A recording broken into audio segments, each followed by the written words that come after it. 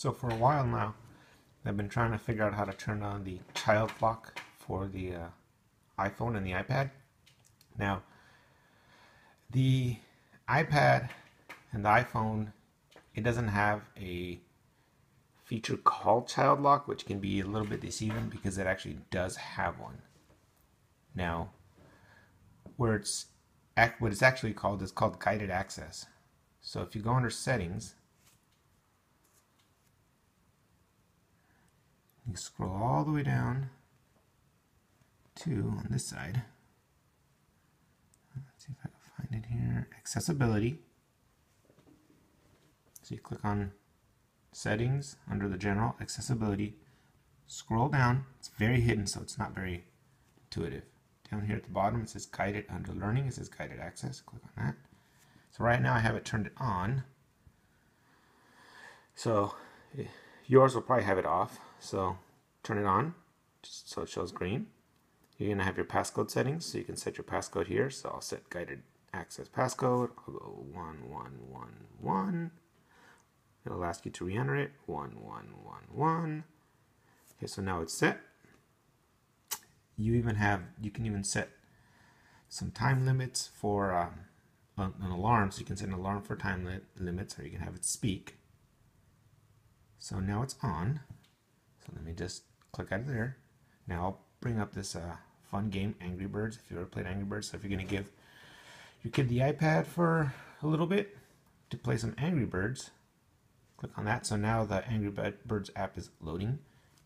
So now what you do to actually turn on the guided access, you got to triple click down here on the home key. So 1, 2, 3. So now it says guided access started. So now you know the guided access is started. So now if you click on some of these buttons, they've been disabled. So 1, 2, 3. If you triple click, so now the kid can't mess with it. 1, 2, 3. Now there's your passcode. 1111. So under guided access, there's a few options down here. So it has hardware buttons. So these are actually the buttons on the outside, such as the sleep wake button, the volume, if you want them to be able to tilt it and spin it around. So if it's a small child that kind of moves it around sideways and everything gets all goofy, you can just turn it off so it won't detect the motion. You can turn off the keyboard. If, say, it's something that has typing involved, you can actually turn it off so there can't be any typing. It has touch, so if, say, you got your kid watching a movie and you don't actually want them to touch the screen and do something with the screen, you can actually turn off the touch. And then it has this little time limit, so if you say, okay, you can play Angry Birds for an hour in 1 minute, in an hour and 1 minute it's gonna time out. So I'm just gonna go ahead and hit resume. Well, actually, let me show you another little option. The guided access has a feature. So if your kid's playing Angry Birds here, you can actually blank off certain parts of the screen so they're not accessible.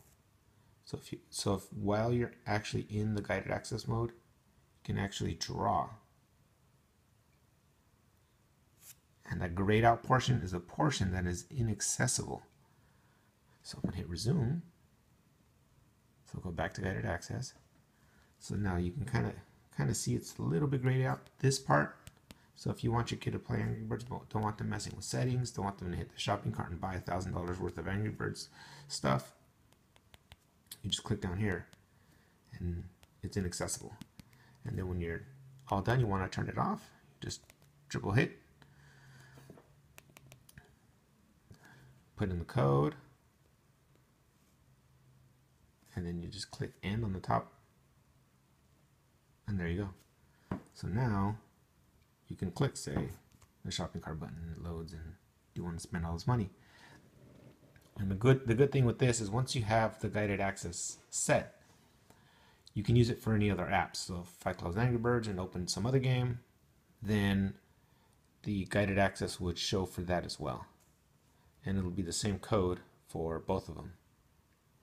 So that's a nice little feature I didn't know had until I had a kid. That is very handy to know, but it's not too intuitive because it's under guided access and not under specifically child lock, which is what I was looking for the longest time. Okay.